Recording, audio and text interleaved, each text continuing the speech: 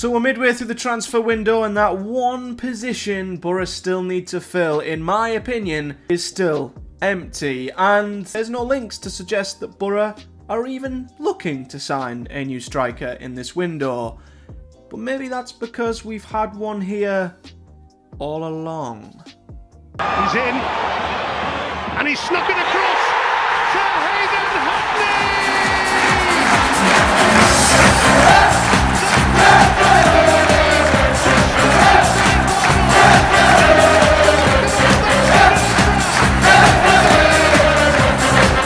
What is up, guys? Matthew here. Welcome back to the channel, and well, today I want to discuss a certain Finnish footballer with you guys. A footballer who has been injured since mid-October and recently come back at the Den this weekend and drilled home Boro's third goal to make everyone stop and think that maybe, just maybe, our answer to a number 9 and a striker up top to help Latelath and Josh Coburn carry the load and convert these unbelievable number of chances that we create on a weekly basis.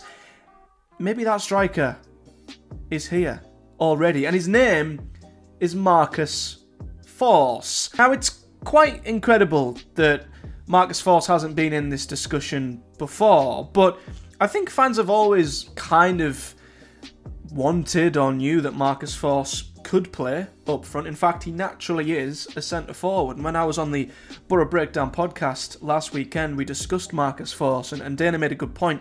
When the podcast guys spoke to one of the Brentford podcasts, Besotted, back when we signed Marcus Forss, they actually said that Marcus Forss was the best finisher at Brentford. And this was at a time where Ben Rama and Buemo, Ollie Watkins all played for Brentford. Yet Marcus Forss, who was more of an impact player off the bench, was actually the best finisher of them all. So you'd think, as long as this guy's given chances, he would and he should put them away. Maybe he's not the best presser. Maybe he's not the best in the air, winning aerial duels. Maybe he's not the quickest who could run in behind. He might not offer the speed of Latelath. He might not offer the physicality of Josh Coburn. But what he gives us is a player who, when given a chance inside the box or in and around the box, more often than not, it's on target. And more often that it's on target, it finds the back of the net.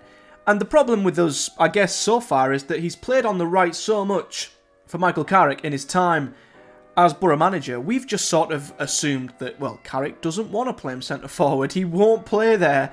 It's just not in Carrick's style of football for him to do so. And we've just brushed it off. It's not going to happen. He's a right winger. And we had a very similar thing with Christian Stuani back when we got promoted in 2015-16. He was a striker who we signed from Spain who played on the right wing in Karanka's Borough side. And that, again, was a more goal-scoring right winger who, again, he did great for us. But I think, especially when we were in the Premier League, Stuani, if played up front, could have gotten us a lot more goals and maybe helped us stay up, or at least make a fist of it.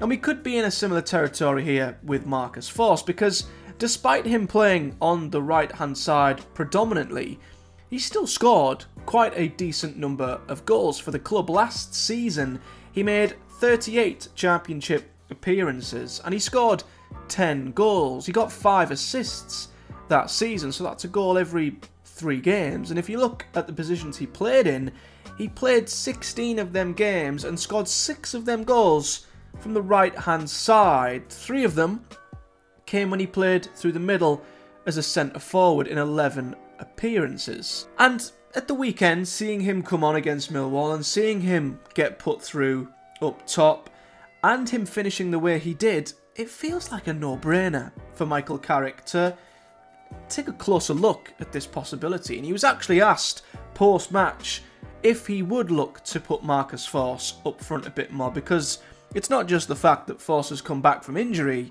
it's the fact that this is also aligned with Latelath picking up what seems to be a minor to serious injury to his hamstring in the Chelsea game, meaning he's going to be out for long enough. And Josh Coburn, the only other striker, is carrying a number of knocks right now, and let's be fair, he's a young lad.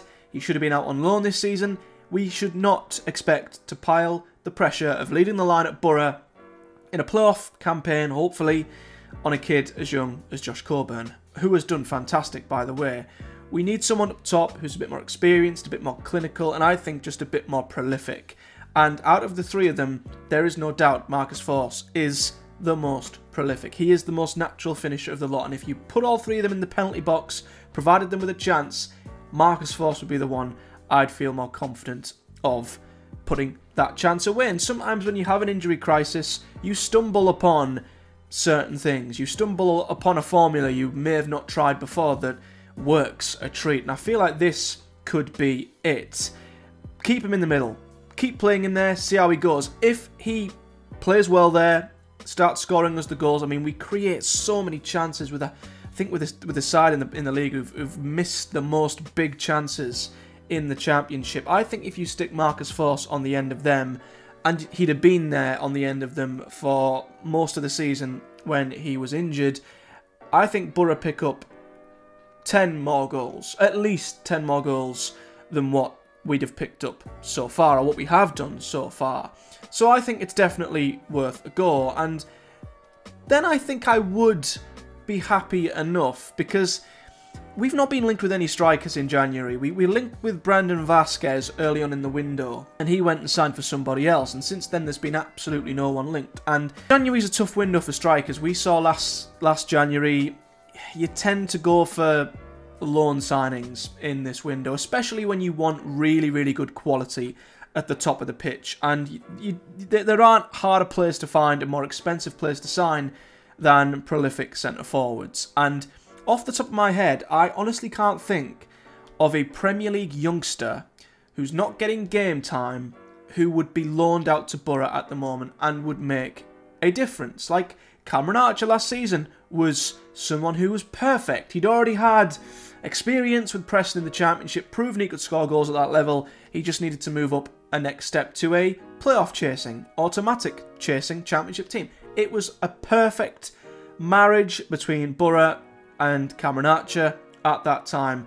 The timing has to be right for the player, the club who are loaning him out, and the club who are loaning him in. And I can't see anybody who we could loan from the Premier League, a young striker who I think's got Championship experience, who we could hang our hat on, who has also scored goals in the league before. The only one was Tom Cannon, who of course we went in for in the summer and has since signed permanently for Leicester. As well as that, if you want to buy a striker who's going to guarantee you 10, 15, 20 goals in the Championship, you're probably nowadays going to be spending upwards of around £10 million, if not more. And Borough simply do not have the money to do that. It's not within our model to do that. We want to sign permanents, but we want to sign young players who can grow into being bigger players with sell-on value. So if we were to sign a striker who we could afford, I think we'd take a punt on someone from maybe League One, the top end of League One, someone who's proven they can do it in the level below, who can step up. But even then, is that still enough